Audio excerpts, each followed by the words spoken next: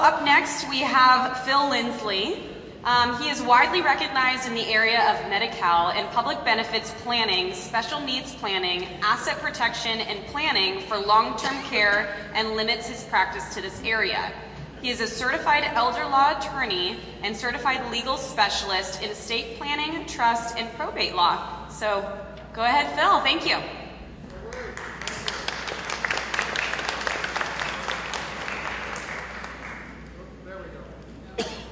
Hello, there we go.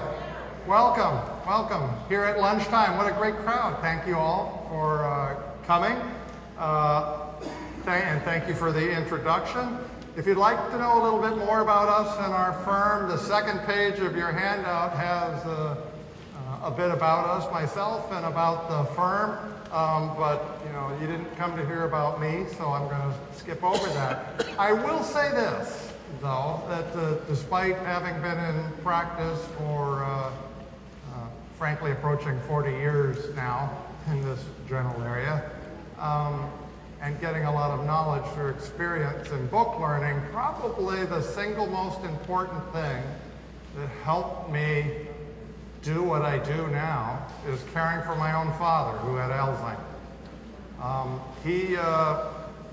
I had him come and live with me for the last 8 years of his life when it was getting clear that he needed more support than he was getting living on his own. Unfortunately for me, he was willing to do that. He was still fairly active when he first came there. He still was driving, which I fixed pretty soon. Yeah, I actually had to pull out the spark plugs. He never knew I did that, bless his heart. But what I went through over the next years, as he diminished at times pretty precipitously, I mean, he ended up basically fully non-ambulatory, unable to do any transfers, incontinent, and fairly demented. And so that was the progression. I learned a lot. Many of you are in the process of learning a lot. Some of you are on the front end of learning a lot. Some of you are finished on that and hopefully will not be called upon to do that again, but may. So this is the challenge of caregivers. I dedicate this to all the caregivers out there, and hopefully this is knowledge that will help you. So we have 5 tips today. The first 2 are a little depressing. They're more urging you to understand the nature of the problem. But I promise after these first couple of tips, we'll start talking about solutions and things that I think you will need to know. Since we have so much to cover, I'll try to avoid taking questions during this, but I tell you, we have a table right over there in the vendor area near the fountain. And I have we have 5 of us there today, a staff ready to answer any questions, and some useful literature over there as well. So, tip 1, understand the nature of your problem and the nature of the challenge. And it is a challenge. It's a challenge to be a caregiver because of the nature of our long-term care system. Here's another challenge, by the way, in the airport. And we're going to talk more about that, but typically, what's going to happen is at a point in time, the caregiver, the family who is tending to a spouse, tending to a parent, no longer is going to be able to, by themselves, meet the burden. I mean, as long as they can, that's fine. You can almost pretend this isn't happening. But at some point in time, that falls apart, and you need to start turning to assistance. Outside assistance, other people, other agencies, maybe other facilities.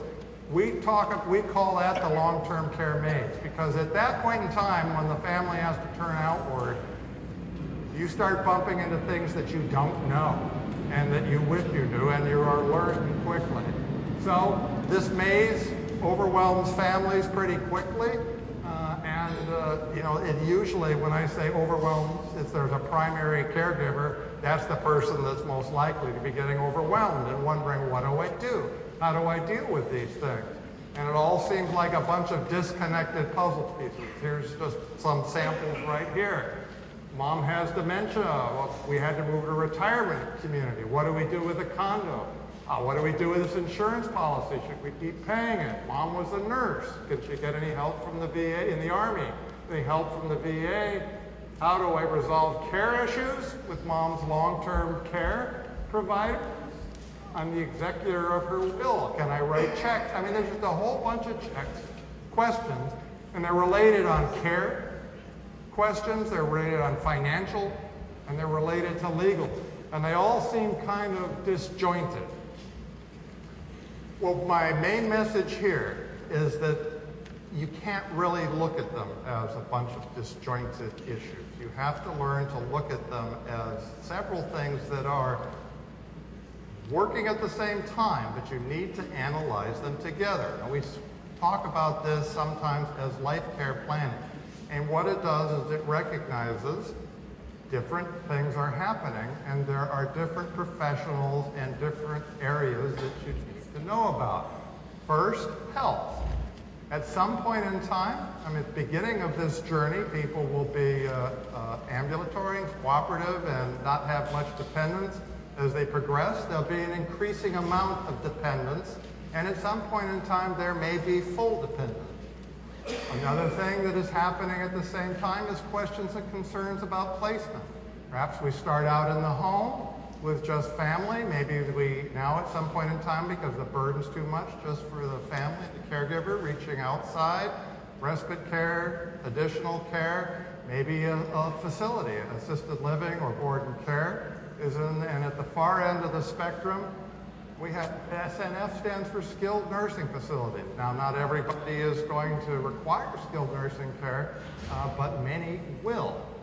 More people than then we have payment issues. How are we paying for this? Well, when somebody's at home and spouse is taking care of them, there is no extra payment beyond the normal burdens. But as time goes on and you need to bring other people and other resources, start getting some respite care, expenses start going up. Certainly they go up if there's you're paying at an assisted living facility, having to turn to whatever resources you can get there, whether they're public benefits programs, your own resources, community resources, and finally at the end payment, if somebody is on Medi-Cal, that's $8,500 a month and up, for skilled nursing care at that end. And if you can get Medi-Cal to pay for it, that helps. We're going to look at that later.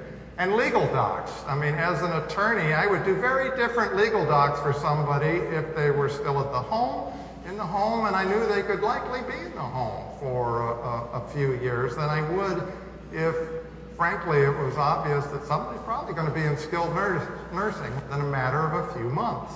But I don't know how to assess that. So I need to work with other professionals. And the other professionals should understand that too. So your challenge is work with, number one, understand yourself that it is going to get best results if you are thinking about these things together, even if each group of professionals is thinking about their own part. We have clients, when we do life care planning for people, we are helping them plug into professionals that we know work together. But whether or not you use a life care planning attorney, please understand and let your takeaway be that you'll get best results if you think about this as an integrated thing and getting your people working together, analyzing payment in terms of placement, in terms of level of health, get people talking to each other. Then these puzzle pieces that we looked before start coming together. You get the right legal surfaces, you get the right asset protection plan, you get the right providers, you understand that. So, that was tip one, understand the challenges and work together. Closely related to that, really kind of a part of that, is my two. Understand the difference between acute care and chronic care issues, and how Medicare and health insurance problems treat those differently. Now, we have actually a very good acute care health system. And from the standpoint of the consumer, you don't have to know a lot. You break your leg, you go to urgent care, you go to the hospital, they'll tell you now you're going to get this x-ray, now you're going to get some blood drawn, this is going to happen. It's kind of like stepping on an escalator. You kind of go through the system, you don't need to know a lot, people know what they are doing and they tell you, and two people going through the same thing are going to have very much the same results. So acute crisis, what's an acute crisis? Well, like a broken leg, like a heart attack, like a stroke, anything that brings you into a hospital. Again, it might need to be turned down a touch, but I'm not sure.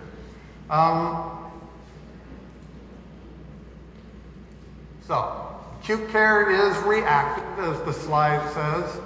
It's not designed to support you in the day-to-day self-management. It's when, again, you have an event and the healthcare system is responding to that acute crisis. So as I said, you don't need to know a lot to go to the hospital and get your issue taken care of and which tests need to be done. If you have a chronic care issue, that's much different. I use the analogy of acute care going to the hospital like stepping on an escalator. If you have a chronic care problem, that's not so much like an escalator. It's more like being at the foot of a wilderness trail with a faded map that has coffee spilled all over it. It might be in another language. So your results, if you're dealing with a chronic care issue, are going to vary greatly based on what you know, how good an advocate you are, or who you have working with you and how a good advocate they are. Because now, with a chronic care issue, it's all about teamwork, it's all about management, it's all about working it. Care planning with an interdisciplinary team, ongoing assessment follow-up. It's focused on keeping you healthy and at home. Now, and again, two people have very different results. One person who is just not doing this and doesn't have any advocates is going to get very poor follow-up care. Another person that has some people that are tracking this and working this for them is going to have much better results. So sometimes, you're going to switch. You have an acute crisis, it could morph into chronic. So you have that stroke. Well, after your stroke, you go to the hospital, they give you a TPA shot, they deal with you, you get discharged for some aggressive follow-up therapy, and then you get sent home. Well, it's at that point when you get sent home, still perhaps suffering from disabilities and challenges. That's the transition point, where you find out that your insurance policy and your Medicare is not doing what it was doing when you had an acute crisis. So Medicare, the big problem here is the way that our healthcare system responds to acute versus chronic care. Medicare is an acute care program. Often people don't realize the limits because they don't bump into them. And when you do bump into them, it can be a rude wake-up. For example, if you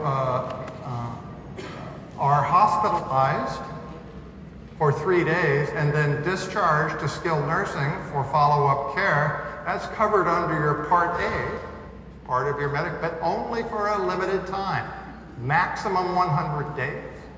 And for other reasons, it usually stops after 20 or 30 days. At that point, there's no more Medicare. Similar result with your health care policies, very similar results. So they'll cover as long as it's acute, but when it transitions into a chronic care, you're either private paying, some people might have a long-term care policy, which might help, but at that point in time, you're looking at paying yourself or accessing any benefits programs that you might be eligible for.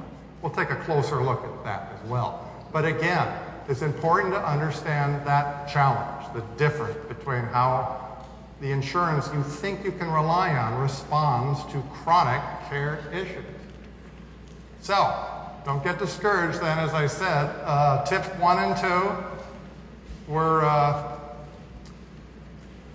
challenges, problems, Tips 3, 4, and 5 are about solutions. So let's start looking about how you can get yourself set up to address these issues as best you can and meet the challenges of chronic care. So tip 3, get the right tools in the toolbox. At least maximize your ability to deal, or your family's ability to deal with these challenges as they happen. When I'm talking about planning here now, I'm talking about estate planning, making sure you have the right legal documents, and they are the right kinds of legal documents, and they have the right language. There are some particular challenges that come from somebody that is likely to have chronic care conditions. So there's challenges above and beyond normal estate planning that you want to make sure that your plan is adequately addressing. So if you don't have an estate plan, what happens? Well, I tell people an estate plan is like you get to write the rules for how your assets, how your estate is managed, under what terms and conditions. Pretty liberal as to what you can do. But if you don't do anything, then you don't get to decide. So if you do planning, you can decide who would be managing your finances if you no longer can.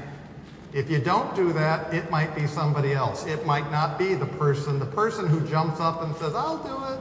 And if you didn't spell out who you wanted to do it, may not be the person that you would have wanted to do it. And if you don't say, another option is the courts might have to decide who that is. Same thing happens for healthcare decisions. If you or your family member hasn't made adequate choices or isn't in a position anymore to make adequate choices, then you may need the court intervention to be able to make healthcare decisions. And again, that should be unnecessary with good planning.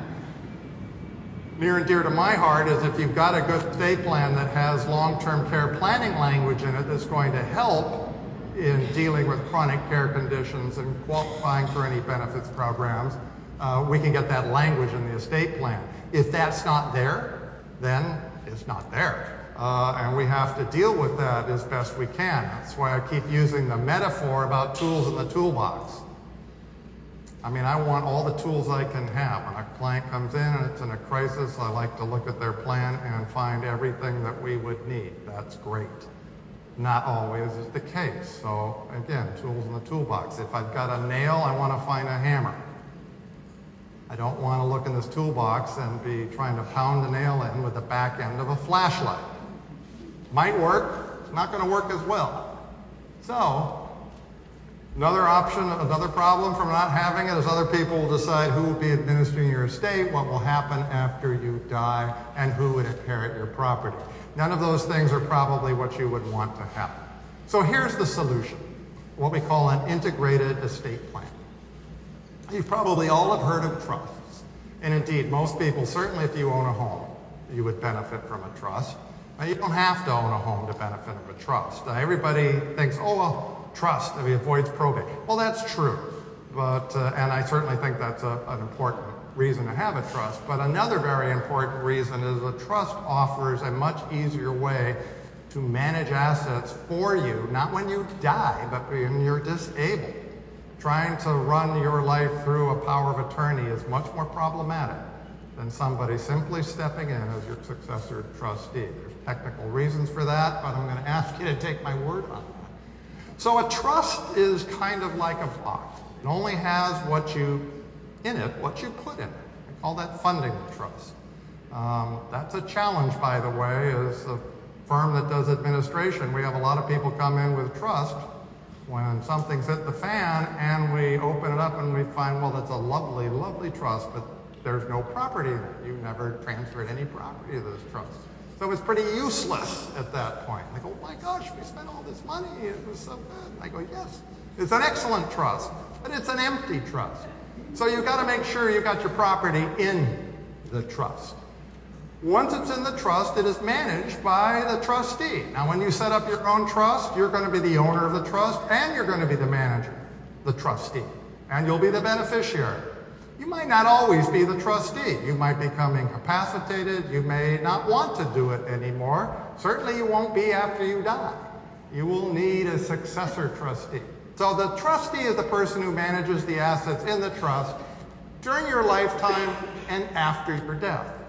But the trustee has no power over assets that aren't in the trust, and there may be assets that aren't in the trust, either because they were forgotten to be put in the trust, or there are some types of assets that you cannot place in a trust during your life, and that you would need, for that, a power of attorney. Now, the person who's in charge of the power of attorney, we call the agent. Person you appoint to be your agent, and you need somebody to step up because you can't do it yourself. So the agent under the power of attorney has no authority over property in the trust. Trustee has no authority over property outside of the trust. So this is why there is no one legal document that accomplishes everything. I wish there were, but there's not. We need a group of documents to cover the waterfront here. Just as you can see during your life, 2 documents: the trust for property in the trust and the power of attorney for property outside of the trust. Now, the power of attorney only lasts as long as you do. On your death, it vanishes. Poof. But if you think you can go after somebody passes and use their power of attorney to deal with the assets, you're in for a big disappointment. At that point in time, a document called a pour-over will. It will essentially, it is there as a safety net, and it takes any if you have a trust, it says, please take any documents that weren't in the trust and give it to the trust, transfer it into the trust. So, but you see right there, so that's 3 documents: property inside the trust, and property outside of the trust, financial power of attorney, and the pour-over will. Then there's your healthcare decision making. That's a 4th document. Your healthcare power of attorney, where you appoint the person that you would want to make healthcare decisions for you, and also in the part that we refer to as the Advanced Healthcare Directive or the Living Will, an opportunity to say things you want them to know, how you would want them to respond if you were on life support and the like, and whatever other considerations you would want to put in there, you could put them in, and that's binding on your agent. So that's it. That's the 4 documents, 4 key documents for the integrated estate plan. There are various other ancillary documents that are part of that.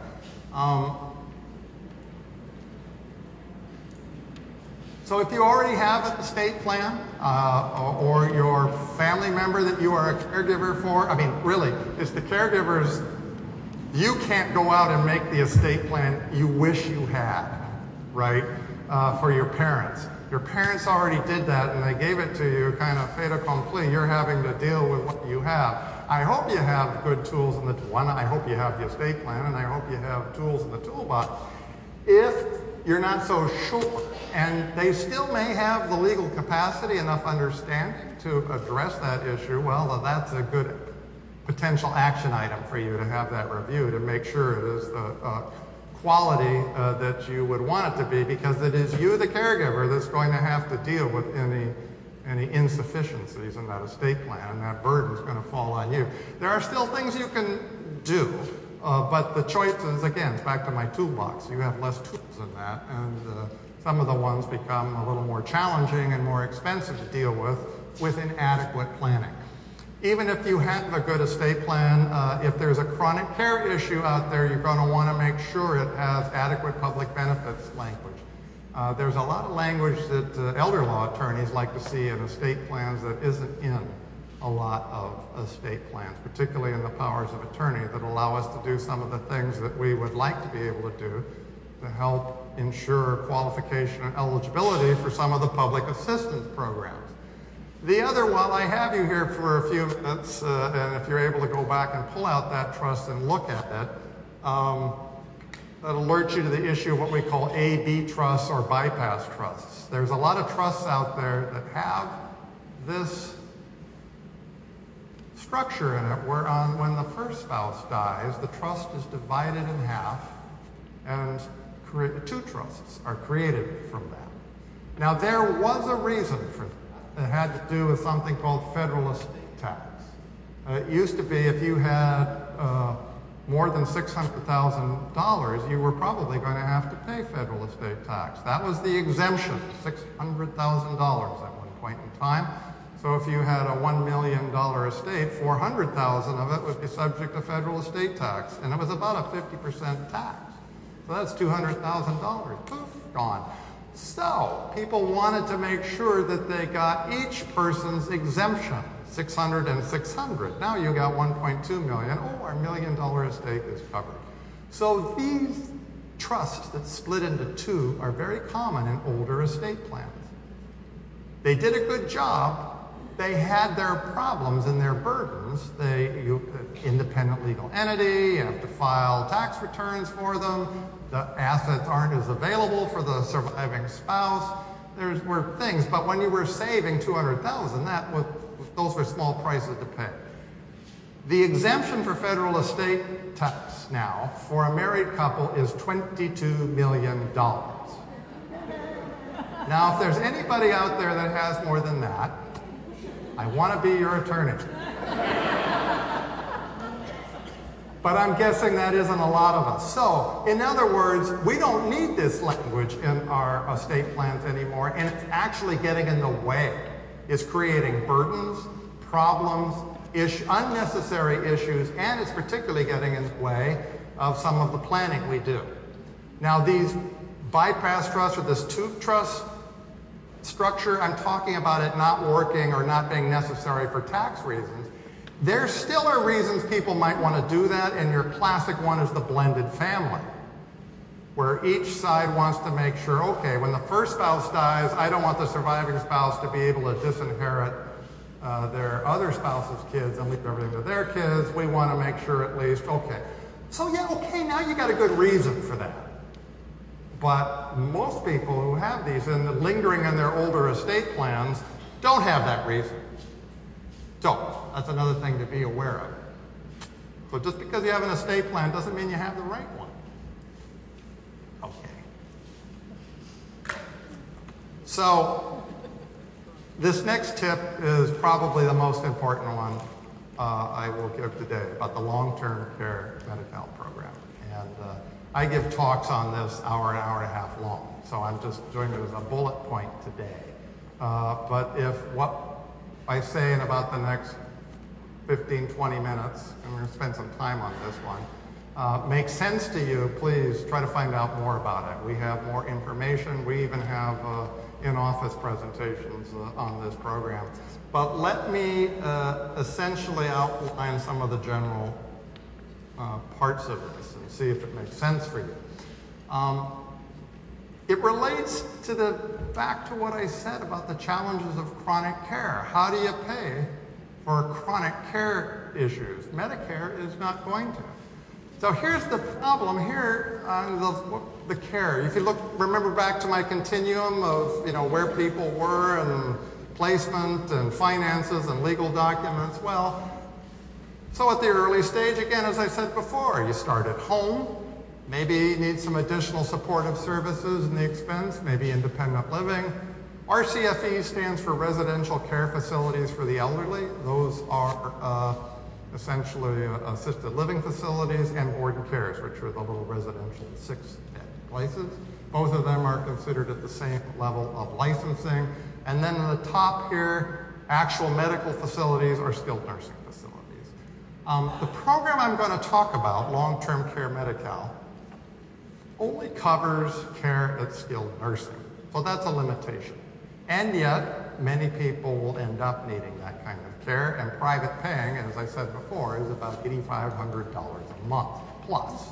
So that's something where even if you would never need it, I think it's important to understand the program because you may not know whether life is going to have this happen with the person you're caring for, whether or not they're going to get so debilitated at some point in time that you just no longer can adequately care for them at home, either because of just the care needs or the cost of the level of assistance you need at home.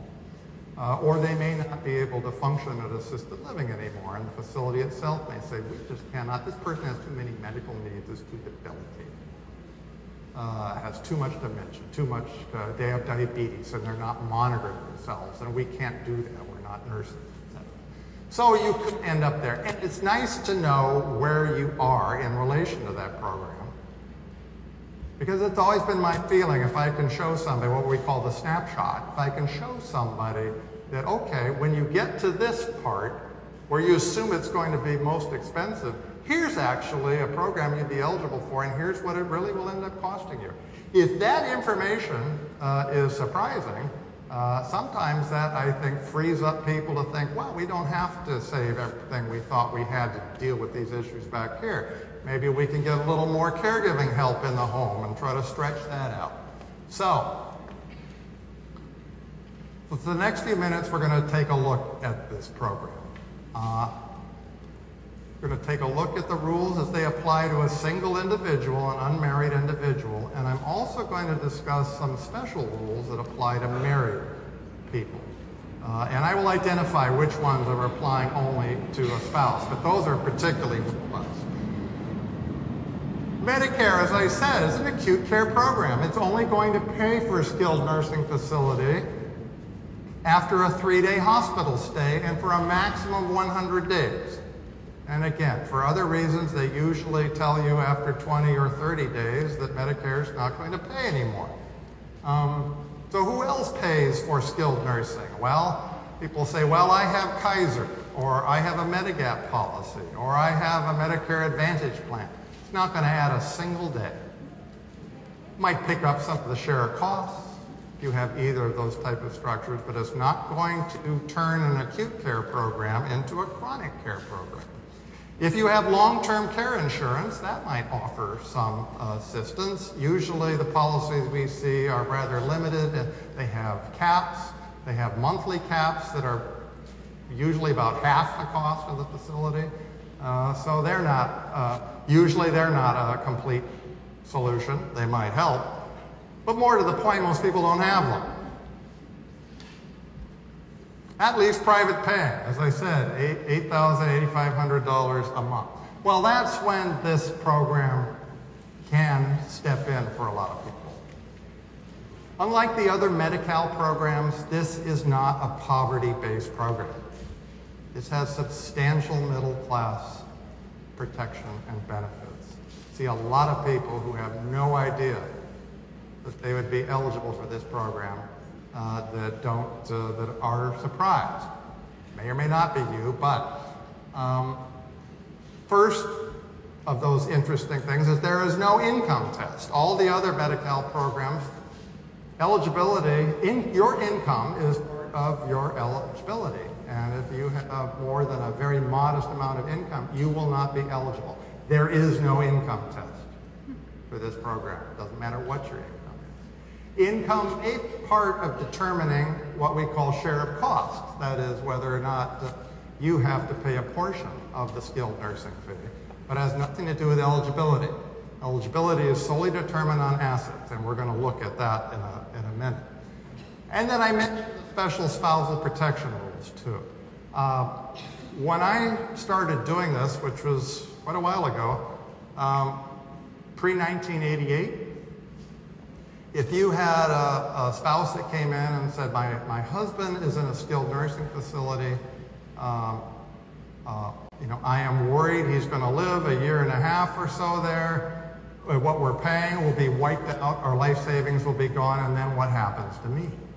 Well, that was a concern. There were a lot of spouses who were being left impoverished without a penny after paying for the care of their spouses.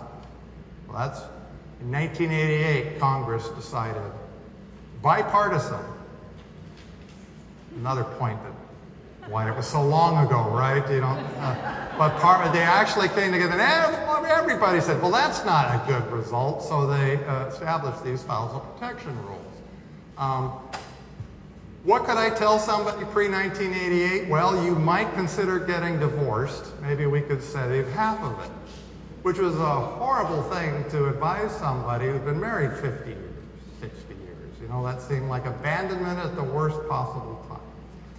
Fortunately, that's not the case anymore. We never have to recommend divorce as a way of health care planning anymore with these spousal protection rules. We're going to look at some of those rules for those of you where there is what we call a community spouse, an at-home spouse, some of those rules as well.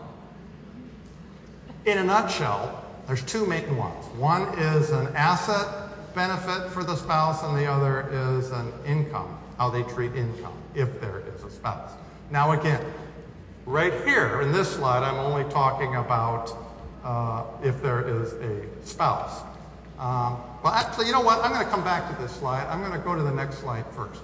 And this slide is for everybody, single or otherwise.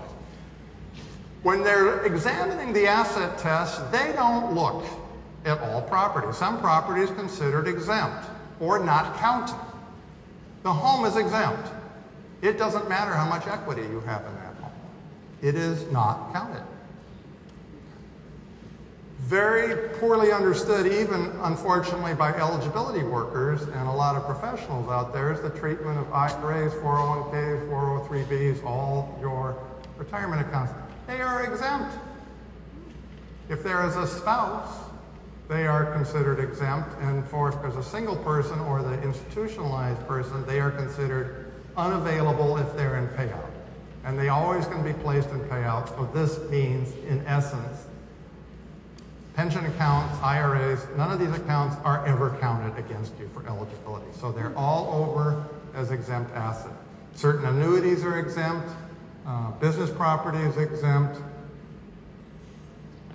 After you decide what all the exempt property is, if there's a single person, just a single unmarried person, they can only have $2,000 of countable assets.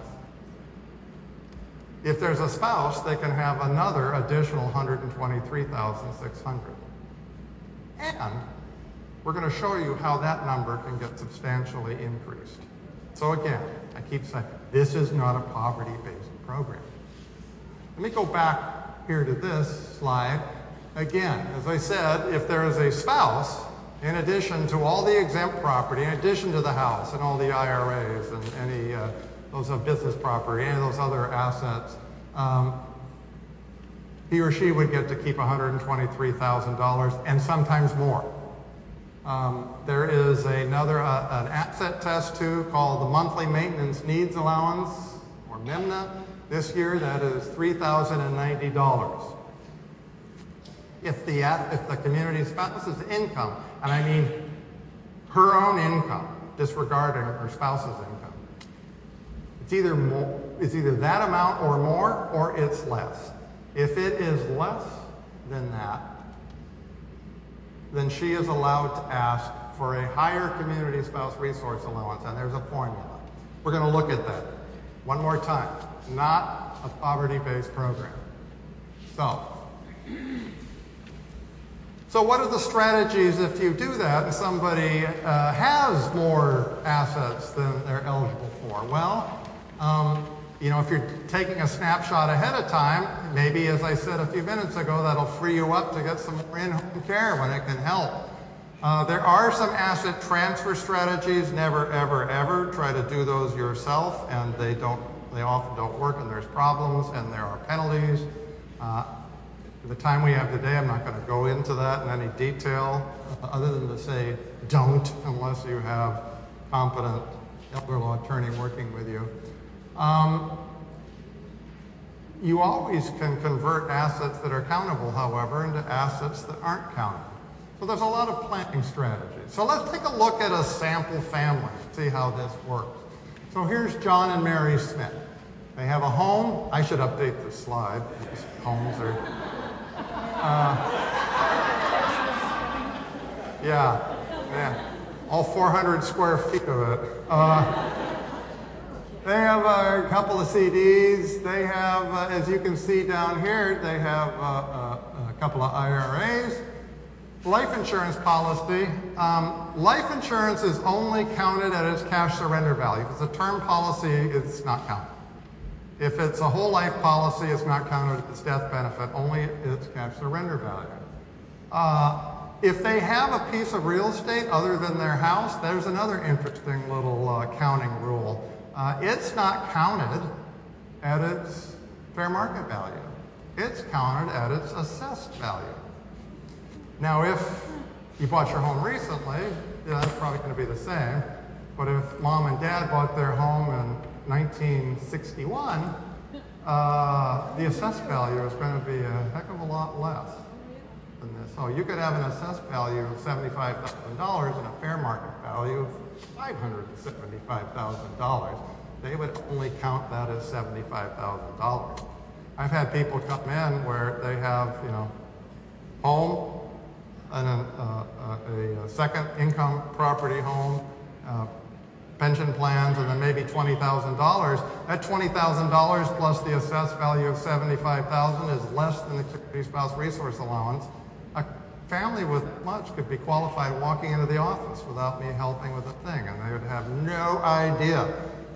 But these counting rules can work for you. So when somebody sees me for the snapshot, I draw a line right down the center of a legal paper, and I separate, okay, these things are counted, these things are not. Excuse me. Bad part of the lab lines. The home, not counted. One car is not counted. They had two cars. I put the more expensive car on the exempt side. The IRAs are over there. The Fidelity Fund, I made sure that there's no pension money in there, or I already included it over here. The second car, a CD. The life insurance is at its cash surrender value only, not its death benefit. And Palmdale is at its assessed value, not at its fair market value. So here's how this works out. They have $166,000. If you add up the things on that right-hand column, that's what it would come up to. So, subtracting Mary's community spouse resource allowance, the $2,000 that the person in the facility is allowed to hit their credit. So they have about $40,000 excess assets. Well, that's not too bad. That's not too bad. This graphic is because I call this low-hanging fruit. What would we do? Well, if they still have a mortgage on that, it could be as simple as paying off $40,000 worth of principal. Write a single check. They're now eligible. If the home's free and clear, maybe it has some deferred maintenance. You can do some repairs. Burial plans are exempt. A new vehicle is exempt. $40,000 would not be hard to accelerate eligibility. And what we're trying to do here when we're doing this kind of planning is avoiding a spend down. A spend down is when you just private pay until it's all gone and let the problem solve itself that way. There is almost always something better to do than that, like these things. If it was more than $40,000, let's say, change the hypothetical and say Mary and John had $350,000 excess assets. Well, again, for a married couple, I would look and see if we're eligible to raise her community spouse resource allowance. And let me show you how that's done. I told you about both the resource allowance and the MIMNA. If Mary's income is less, and her income only, again, as I said, disregard John, just her income, her Social Security, her teacher's pension, if that is less than $3,090, she is eligible to get a higher community spouse resource allowance. The thought being, and the public policy behind it being, is if your income is low, what do you need? You need more assets to earn you income until you have your monthly income is enough that you reach the benchmark. This benchmark this year is $3,090. I don't know where they get these numbers. They change it every year, but that is the number that the federal government has determined that would be nice for an at-home spouse to have of their own income. So if she's less than that, she gets to ask for a larger community spouse resource allowance. And there's a formula.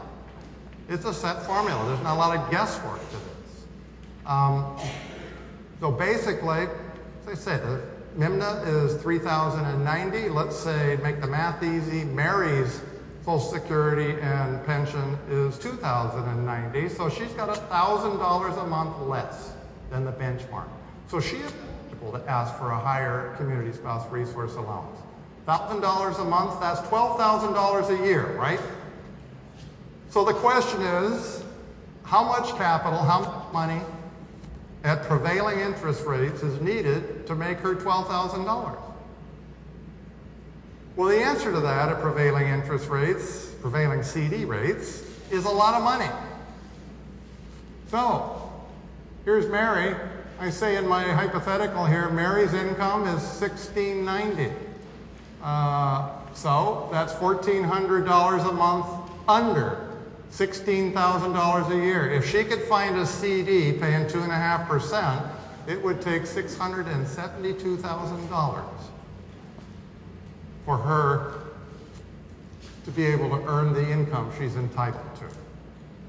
She could get, therefore, her community spouse resource allowance raised to that amount. And I say if you could find a CD paying 2.5%, if you can only find a CD, and you can't, if you can only find a CD paying less than that, you would actually, that number would be higher, not lower. Whatever that number is, that's the amount you are allowed, the spouse is allowed for their community spouse resource allowance. And again, assuming you could find a CD, here are what Mary's actual income is and what she could keep as a property reserve. So I'll just let you absorb that for a moment. This is not a poverty-based program. And again, with some especially potent rules if there is an at-home spouse. Now, there's a process to get this done if it fits with the family. The eligibility worker cannot raise the community spouse resource allowance. You have to go to a hearing.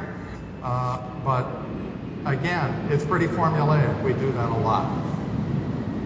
So your takeaway really on this program is on long-term care Medi-Cal. There are a lot of assets that aren't counted.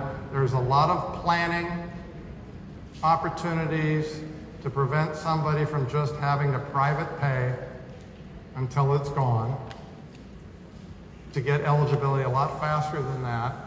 And if there is a spouse and their income is less than $3,000 or whatever the MIMNA is that year, we almost always can get them eligible for this program because of the formula that's used. So one more time, this is not a poverty-based program. It has substantial benefits for lots of people that have no idea. No idea. I guarantee you there's 1,000 people in this county, thousands of people, who would be eligible for this program and have no idea and are just private paying and wasting a lifetime of assets and not taking a look at those. So if we're doing advanced planning, that's good. Honestly, most of what we do at San Diego Wellness Center is crisis planning. That's human nature. What we usually define as a crisis is we get a phone call, somebody's either in the hospital and getting sent to skilled nursing, or they've been in a hospital, they've gotten sent to skilled nursing. I know skilled nursing is trying to give them the heave-ho, and they don't think that's a good idea. I mean, that's a crisis, a lot we can do in those scenarios. But again, as I said before, if we can touch this family and these issues earlier, we can make sure we have perhaps add tools to the toolbox. So we can address the fact that most family trusts don't have the language in them that we want, that we have these trusts with these AB trusts in them that actually get in the way for this type of planning, and that most powers of attorney do not have the authority we want. I'll take a moment and explain that. In California, there is a statute. I mean, you could have a power of attorney that says, this is a general power of attorney. I give my agent the authority to do absolutely everything I could do myself. And you as a layperson would think, well, that should cover it. But unfortunately, no, it doesn't. There are 7 things that are considered so significant that you have to particularly spell them out in certain language. And one of them is to do the type of asset transfers between spouses or between family that we might want to do in benefits planning. If it isn't in there, specifically spelled out, you cannot do it, and that can be a problem.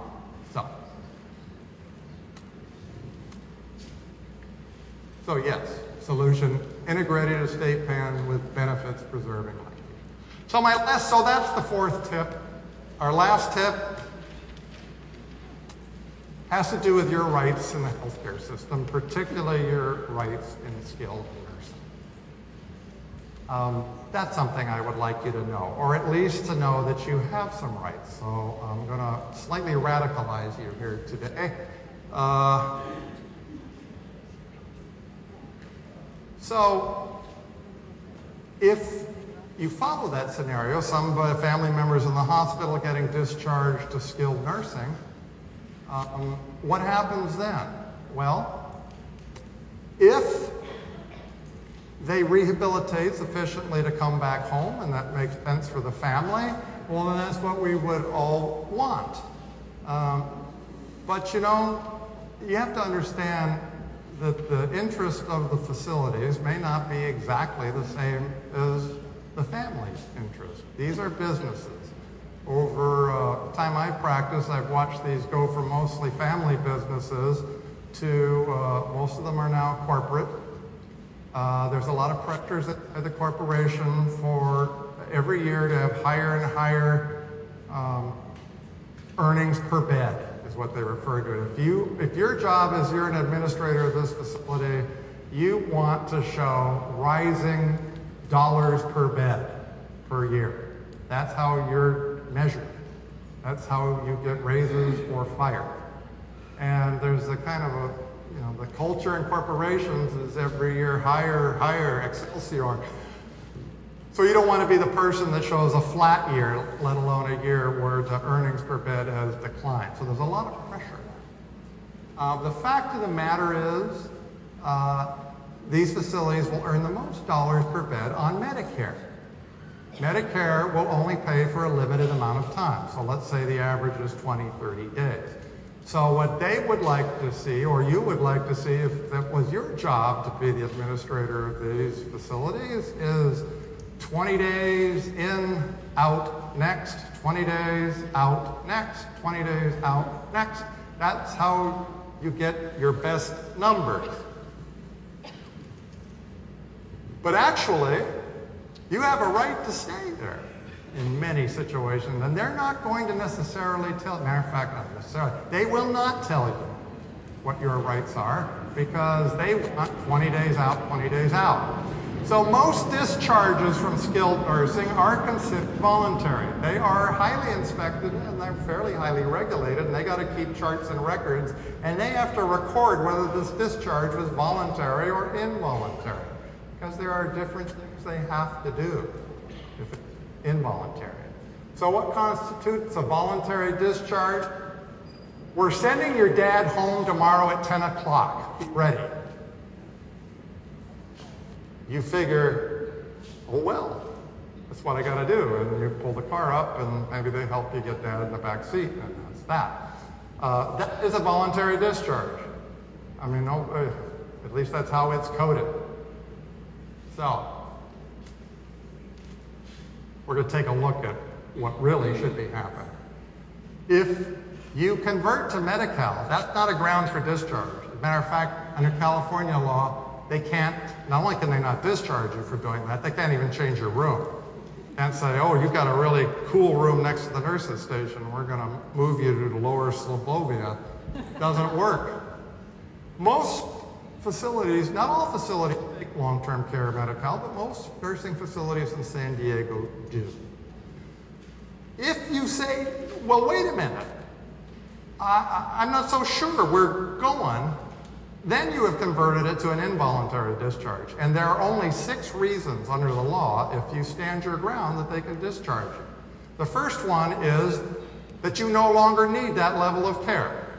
Well, that's probably not the case. You know, if you have, if dad has gotten into the hospital and mom was barely able to take care of him before, he weighs 200 pounds, she's 98, he needs help in transfers, he's a handful. I mean, he may be where he's supposed to be. They may have a different idea on that, but if they have any skill, dementia, any skill, they can stay.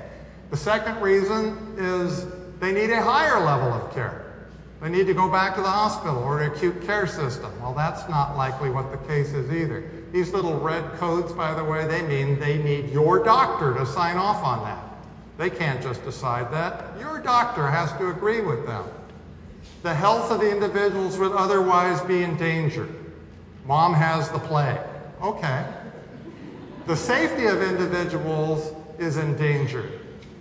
Mom punches people in the nose as frequently as she can. Well, but if those, if they don't meet these tests, they cannot discharge her. They must keep them and provide the same level of care. So what are not grounds for discharge? We don't have any custodial beds. There is no such thing. That's a common statement. We are a rehabilitation-only facility. That's not true. I mean, that might be their marketing program because they want that 20 days, 20 days, 20 days. They are licensed as a skilled nursing facility. They must provide all the services under their license. They cannot involuntarily discharge you. Again, for obvious financial reasons, they may not educate you on this. Medicare isn't paying anymore. That may be true, but that is not grounds for a discharge. And if you can qualify for the Medi-Cal program I just told you about, again, they're not going to tell you about this, but you have the absolute right to stay. If you have a family member in one of these facilities and they say, they wander around a lot, they yell, we think we know a better place for them. You don't have to accept that. Everybody has to be somewhere, right? I mean, everybody's got to be somewhere. They are licensed to provide that level of care. They may want to treat your father as a hot potato because of behavioral issues, but, no. You have the right to say no. In addition, they have an obligation under the law to do discharge planning, proper discharge planning. They're not going to tell you a lot about this either, which requires that they consult with you, the family, involve you in the process. This is where you get a chance to tell them things they don't want to know. Like, Mom wasn't able to take care of Dad before he fell and broke his hip. They go, don't tell us. Then we have to own that for discharge. Well, then we can't send them home. But it's your job to make sure that they do know what they need to know and insist on intelligent discharge planning. I strongly recommend, by the way, that people at this point, if you're getting pushback, you hire a nurse or social worker case manager to help you. The social workers and the director of nursing at the facilities are not necessarily on your side.